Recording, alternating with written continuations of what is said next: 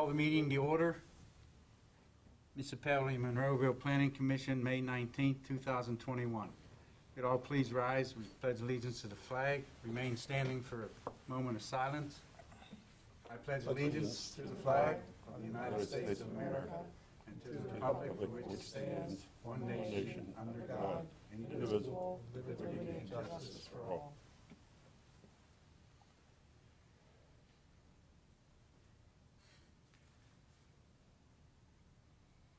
Thank you. Please be seated. Sharon, roll call, please. Mr. Stevenson? Here. Mr. Pacusa? Here. Mr. Conway? Here. Ms. Krivda? Ms. Montgomery, I'm sorry. Here. Mr. Gearhart? Here. Mr. Weldon? Here. Thank you, Sharon. I'll entertain a motion to approve the minutes from the last meeting. Motion to approve. Second. All in favor? Aye. Aye. Unanimous. Thank you. The applicant's present, Paul? Yes. What we're going to do is we're going to do all three at the same time, but we'll vote on them separately, and you can just do your proposal as we go. So if you would take care of that, Paul? Sure. First item, 21-3-ST AR Building Company Incorporated, Old William Penn Apartments. Applicant is requesting site plan approval to construct a 4-story, 121,854 square foot apartment building consisting of 116 units and associated site amenities. The property is approximately 8 acres and located at 4281 Old William Penn Highway, tax parcel 742P90, 742R345, 742P74 in the R5 multifamily residential zoning district. That's for the site plan. For the subdivision, it's 21-1-SUB. Applicant is requesting preliminary and final subdivision approval to consolidate tax parcels 742P90, 742R345, 742P74. The three properties total 8.06 acres and are located at 4281 Old William Penn Highway in the R5 multifamily residential zoning district. And finally, it's for the earthwork, 21-1-C AR building. Applicant is requesting conditional use approval pursuant to section 401.8 of the Monroeville zoning ordinance number 1443 as amended to permit a cut and fill operation totaling approximately 34,781 cubic yards of earth. Property is located at 4281 Old William Penn Highway, tax parcels 742P90, 742R345, 742P74 in the R5 multifamily residential zoning district. The applicant present, please come forward. Anyone that's going to speak, please come forward now and sign in and state your name for the record.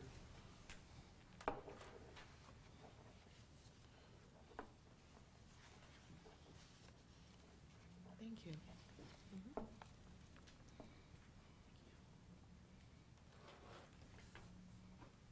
Hello, my name is Jason Kambitsis, K-A-M-B-I-T-S-I-S. I'm with AR Building Company. Thank you. Thanks for having us here tonight. Yep. So, I don't know if you want to put the... Just hang in till we, oh, yeah. everybody. Okay, sure.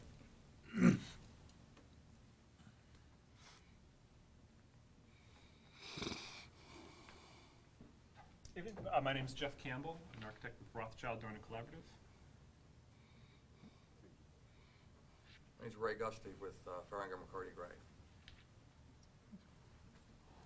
Thank you. Proceed. Okay, great. Paul, you put it on, or? Jared, can you put the PowerPoint on? There you go. Okay, first of all, thanks for being here tonight. I don't know if this is the first one you guys have had, but I could tell you it's the first in-person planning commission or any commission meeting I've had since March of 2020. We welcome you. Yeah, thanks. And, you know, we've had a bunch of them, so this is quite refreshing.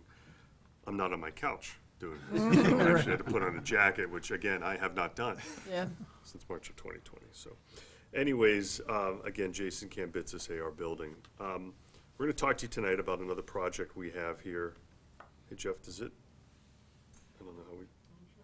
Do I proceed forward, or? Should just be running off the laptop. Yeah, it doesn't want to. Well, it's thinking now. Well, we'll wait for it to come on. So, you know, just so refresh everybody's memory, AR Building Company is a 52-year-old real estate development firm located in Pittsburgh, Pennsylvania. We buy, sell, and manage all of our own properties. We have over 9,000 units in 11 states. You know, our biggest footprint is here in Pittsburgh. We've been doing work in Ohio, and we have another office for construction in New England. So we have a large footprint and growing rapidly. Over the last few years, we started doing projects here in Monroeville. Our first one that's going up is the Evergreen Apartments. I know you've all seen them on the Parkway, and then we came to this commission to get approval for those. Right. We're very happy with those.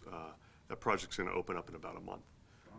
We would have, if you look at it, it doesn't look like it's done because the parking lot's still full of dirt, and that's because it got real muddy out and we couldn't do it. But the building is finishing up on the inside, and we should have people coming in.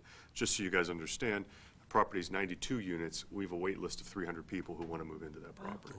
So, you know, as you can see, we want to keep doing more stuff here. We have Fox Plan that we're now building, and it's kind of the opposite.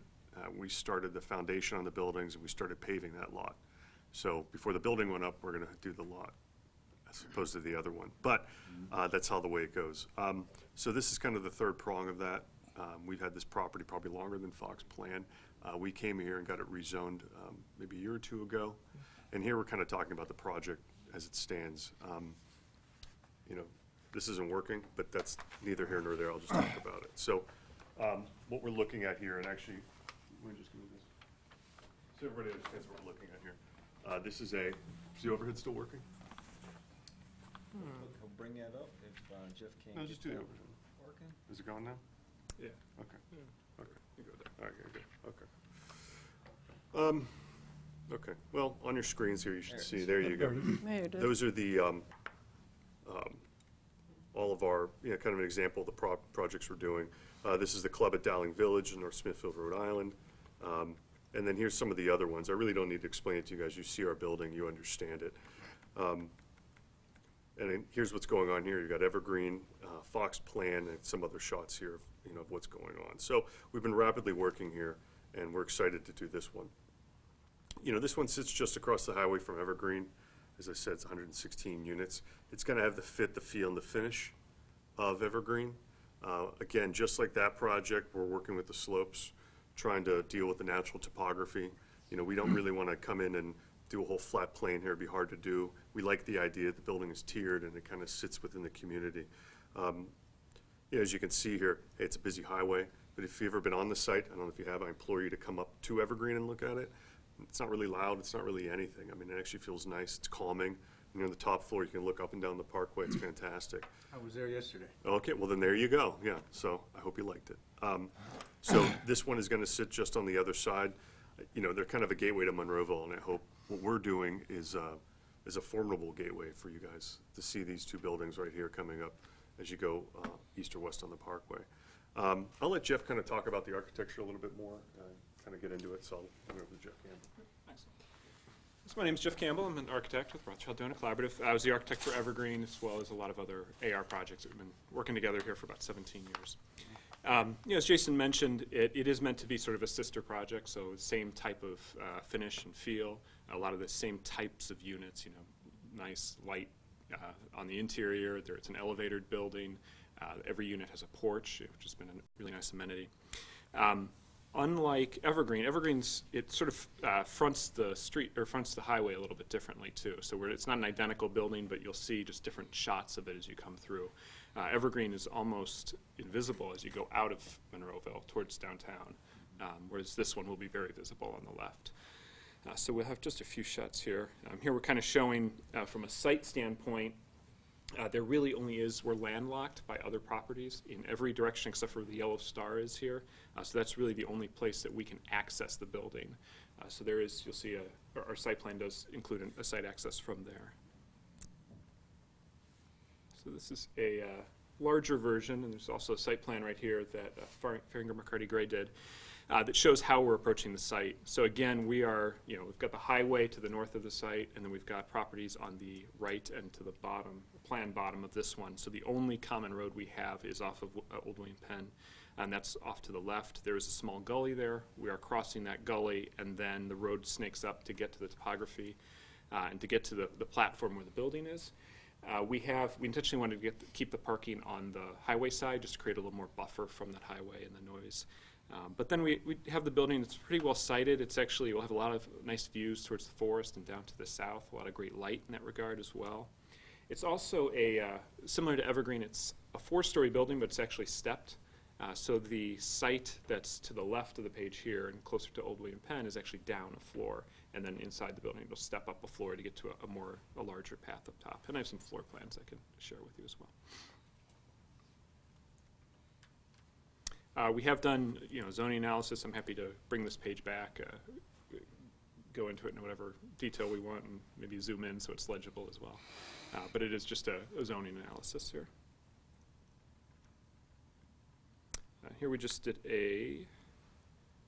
we got a drone photographer last year, and we're loving it. I'm trying to zoom out a little bit. So we actually went in and took a drone image over the site, so you could actually see exactly what the site looked like, what it was situated. And then this is the Revit software we use. This is actually the model that we'll use to make the construction documents, so we can say very confidently that this is what it will look like. And so here we've sited on the building. You kind of see the way we are kind of buffering off the highway. And again, those same qualities, the same porches, the use of brick and the vinyl. As I believe Jason mentioned, they do own and maintain all these buildings. So it is something they want to make sure it looks as good in 15 years as it does today. So that's that's one big reason for the brick. And then I'll go through these very quickly, but just for reference, these are the floor plans. So as you come up, there is that first floor has the ground floor is only half a floor towards the Old William Penn side, and then you'll step up to one larger first floor. It is, for building code purposes, it is actually considered 2 buildings from a building code standpoint. So there's a firewall in between that just basically works as a closing door that would be on a hold open. There is also a pretty healthy common space, similar to Evergreen, where we have a sales office, a fitness area, also have a lounge, a lobby, that type of thing that'll open up into a pool in the back. And then the upper floors here, just giving you a sense of what it is. I think we're at 43 studios, 40 bedrooms, and then 33 2-bedrooms as well, for 116 total. And then lastly, these are just some straight-on elevations, more for zoning purposes. We are permitted to go up to 100 feet here. We're only proposing, each side of the building is 69 feet, depending on how you define that. I think the absolute worst-case scenario we have is about 62 feet. So I think we're sticking to that. It won't be taller than that. And that's from the mean of the roof at the highest point of the highest roof to the lowest point of the building right now. So that's only 62 feet. And then lastly, just this is just the other side of the building. So I can leave it at that. Ray's here too if there's any questions for civil. I'm happy to go into the architecture as well, or anything else. You've met with fire, and there's no issues with them from what we understand. All units are sprinkled, is that correct? That's correct. It'll all be NFPA 13. Okay. I have a curiosity question, just because I drive by there and I'm like, that's got to be noisy.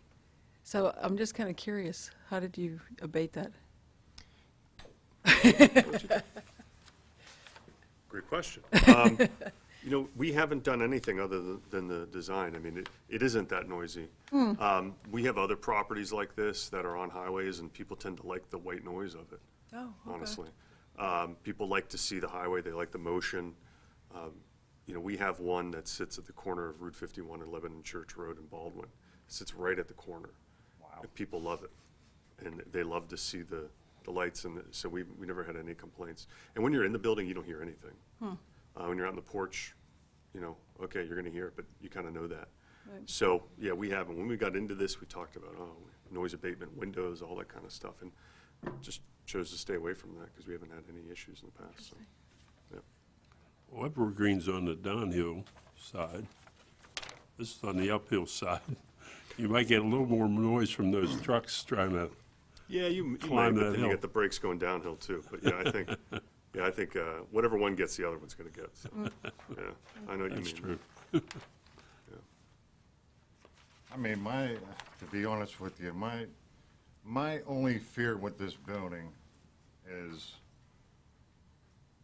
not having rear access for fire apparatus, to have to hand jack ladders all the way to the back of that building, I mean, that is a big fear for me. Fire signed off. Oh, Yeah, I understand, Sure. I'm just stating my, yeah, and we do that early on because we understand that, and we go to a fire, because we know that everybody talks about parking's an issue, well, fire marshal's an issue, you know, they want to know what's going on.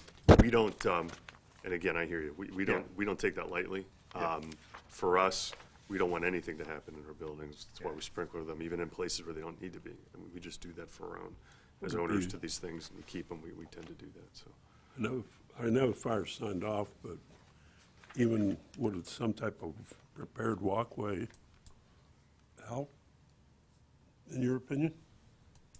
Would a prepared walkway help to I mean, carry things?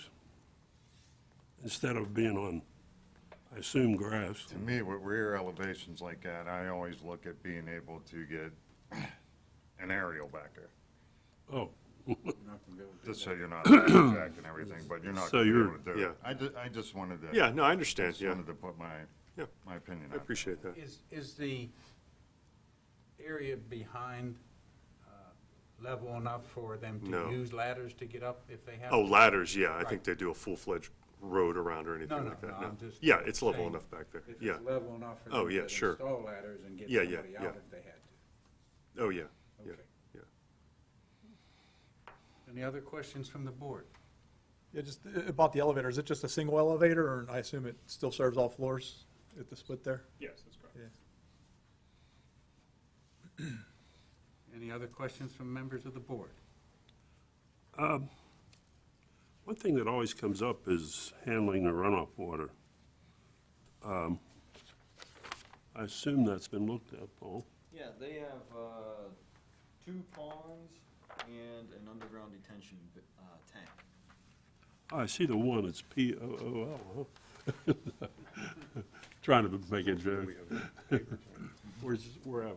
Hey, Ray, you want to put this one up? I have them highlighted We there. can also add beyond that, all the, Can if you do the overhead, you can see that the all the, overhead? You got all the one? parking spots Hey, have Jared, can you pavers go in them. back to the overhead real quick?